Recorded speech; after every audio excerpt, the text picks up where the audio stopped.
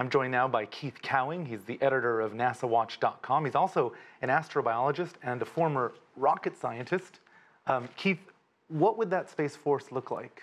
Well, President Trump likes to say Space Force, and a lot of the folks who might be called to implement that are sort of scratching their heads. It means different things to different people. In a grand sense, it means pretty much how we deal with the threat of military weapons in space, and there are many countries who have those things up there. And a lot of people would say, well, we're already doing that. Why do we need something with a new name and a new zip code and a new telephone number?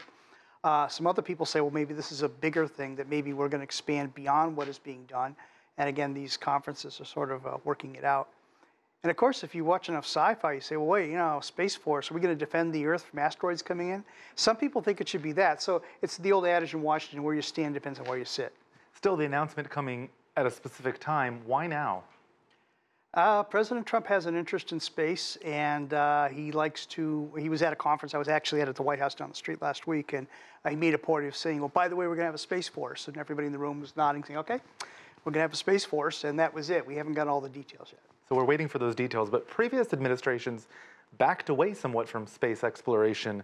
That opened the door for the private sector. So do you think Trump's push in that direction will reverse that, or does it actually enhance it? Well, there's two different things, but they overlap. I mean, the commercial space sector is launching more and more military satellites, but the commercial space sector is also launching more of their own satellites, and soon people. And the previous administration, the Obama folks, were pushing commercial space, but the Republicans in the House were against it, which is kind of weird because normally the Republicans would be for commercial space. Well, now it's sort of the polarities reversed, and now you have this administration pushing commercial space, and there's a broader consensus. So there's a bit of a pendulum that goes back and forth and all this stuff, but it seems to be right now that the interest in space in general, whether it be commercial space, civilian space, or military space, all seems to be moving in the same direction. So that's different. Donald Trump's words are heard around the world, but they're often said for domestic consumption. But this one, when you're talking about space, was that language intended for an international audience? How should the rest of the world, specifically some countries, be hearing this? Well, I can't get inside of his head. I do think to a certain extent it sounds cool, Space Force.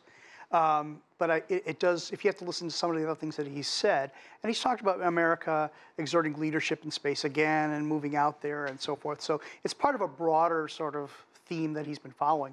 As far as the rest of the world, in some ways we're probably catching up to them, because there's a lot of countries, China, India, Japan, and so forth, that already have figured out that they want to be in space, and they want to be the leaders too. So that's interesting. Everybody wants to be the leader, and nobody wants to be the follower.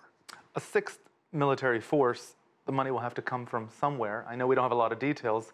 Where will it come from? That's the big question, and even if you said tomorrow, and Congress, of course, hasn't been asked exactly what they want to do, but if Congress went and voted on this, it would probably take 6 to 8 years and cost a lot of money, and you'd have to hire people. And again, the question really is, should we not be focusing what we're already doing in space in terms of military assets, or should we just be distracted by creating a new office over the Pentagon and new uniforms and things like that?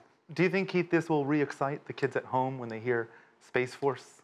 I think they're already excited, and I think they always have been excited about space. I think, like I said before, there is a broad sort of interest in all aspects of space that's starting to bubble up again at NASA, and I think that's already gotten kids' attention. So whether it's Space Force or space exploration or Earth science from space, it's all space and it's all good. I don't know if we can sign you up for it, but I'll check with you next time. I'd go tomorrow, yes. Thank you for joining us. Keith Cowing, editor of NASAWatch.com.